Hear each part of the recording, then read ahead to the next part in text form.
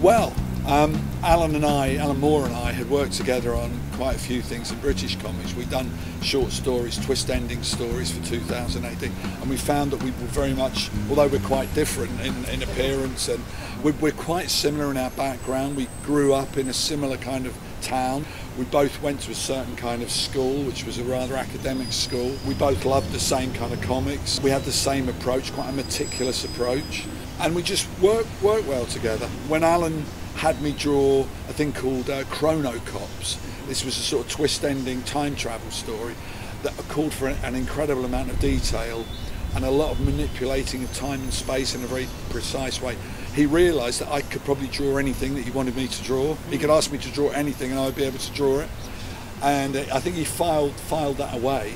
And when I got into American comics was before he came on the scene, and he was working away in England, and I tried to get him into American comics, or get him and me in as a team several times.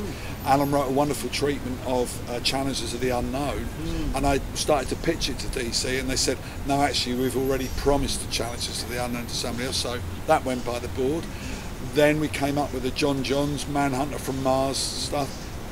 Tried to pitch that again, no, sorry, that's been promised to somebody. Len Wein phoned me up and said, oh, hi Dave, have you got the phone number of a writer called Alan Moore? So I said, yes, I have, and I gave it to him. And he phoned up Alan, and I think Alan believed it was a joke and put the phone down on him.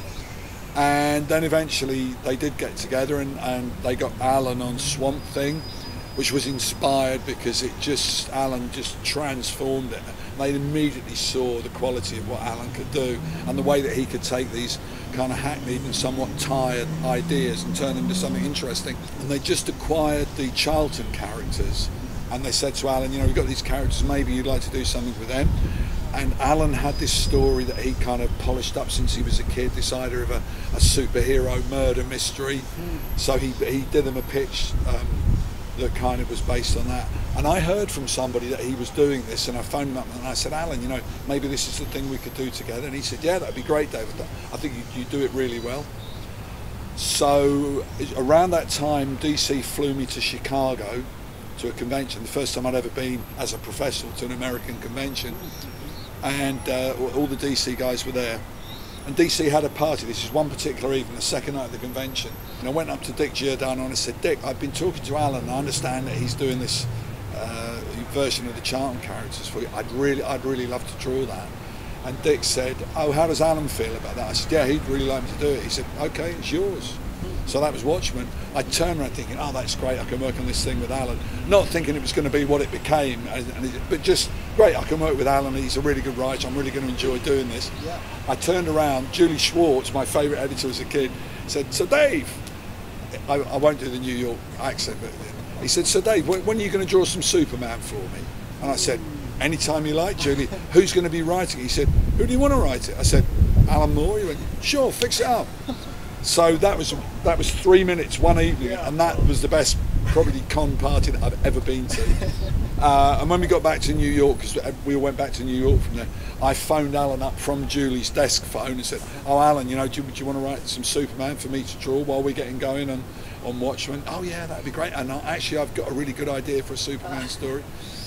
And then we kicked around ideas for Watchmen, and then Alan came around my house and we sat on my sofa and did sketches and bashed ideas backwards and forwards. And as an afterthought, almost in the taxi going to the station, I said, oh, what about that Superman story? And it was an afterthought to that. Anyway, he wrote this incredible story called For the Man Who Has Everything, and I was working on that. We had this real kind of space where we were working on that quite happily, but there was enough time that I could work on designs and send those backwards and forwards.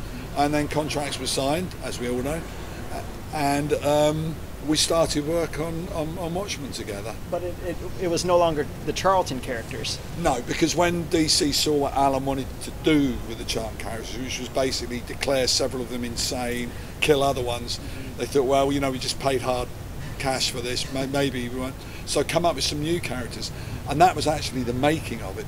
We realised that what we had with the Charlton characters, and they were always sort of kind of second string characters, the Charlton characters, we had like archetypal genres of superhero. We had, the masked detective, we had the kind of Batman with the gadgets, we had the Superman, the God, we had all the basic things, so we thought, well, let's get these archetypes and tailor them more precisely to the story we want to tell.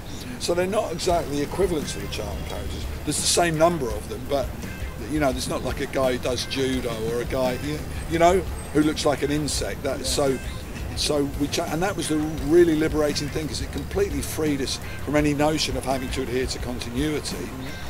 And it meant, again, as I say, that we could write them and draw them exactly to suit our narrative.